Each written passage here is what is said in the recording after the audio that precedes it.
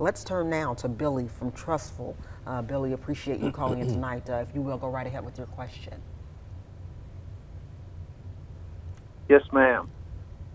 I was in Camp Lejeune in 57, 58, and 59. My father and stepfather was a Marine stationed there during that period of time. And I have a lot of skin cancers. Is skin cancer a qualifying illness for this litigation? That's a good question. So the available scientific data that we have right now doesn't really indicate that skin cancer is a causal factor from those toxic compounds.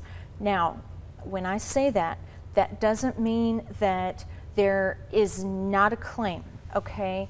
It may be that now that we're all learning about this, the scientific literature, meaning the data, the medical doctors out there studying this, haven't had a chance to develop that part of, you know, of the injuries, meaning, you know, this is still pretty new to all of us. This is certainly new to Ken and I.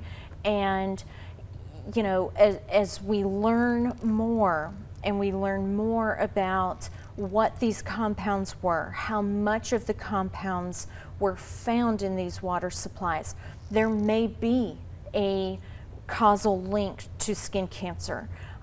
So it's certainly something to kind of keep in your radar, or go ahead and reach out to a law firm and say, hey, this is what I've got.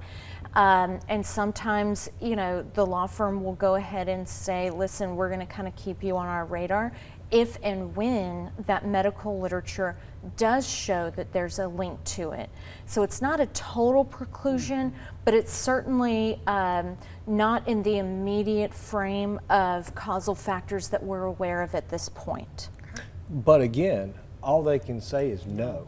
So you can file a claim and there's no harm. There's nothing that's going to happen to you. They're not going to get mad at you. And if it turns out that the science develops over time, well, you filed your claim and then it can be resolved at a later time. So there's no harm in asking the questions. And it's going to be up to the government to say no and close the door on you.